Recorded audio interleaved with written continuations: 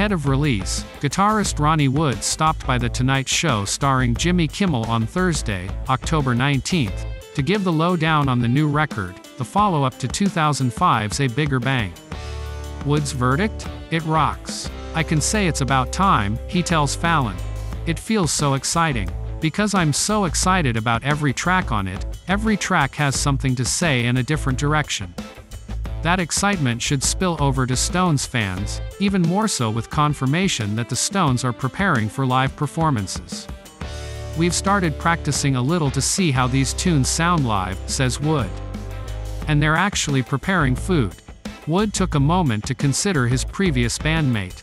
Some things are beyond our control, he says. One of those things was losing Charlie, she said. Everyone is talking about McCartney's bass playing on Bite My Head Off, including the two-time member of the Rock and Roll Hall of Fame. The song is a ball of energy, reckons Wood, and Paul was so blown away. He was a bit like a schoolboy, a kid in a toy shop.